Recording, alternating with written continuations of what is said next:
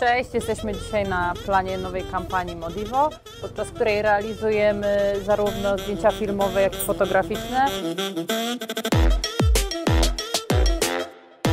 2, 1, akcja!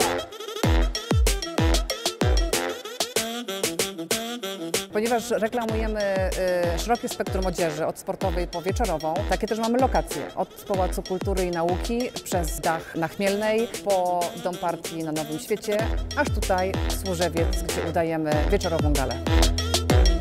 Flashy, preppy, goldie, fashion killa. Każda z tych postaci ma uosabiać takiego inny typ konsumenta Modivo, o innym podejściu do zakupów, innym podejściu do życia, innym podejściu do mody.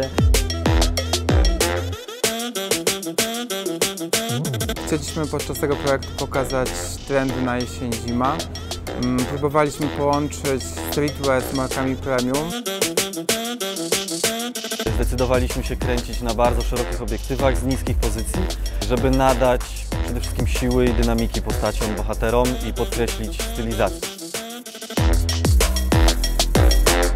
Bardzo dużą wagę przyłożyliśmy do dynamiki całego spotu.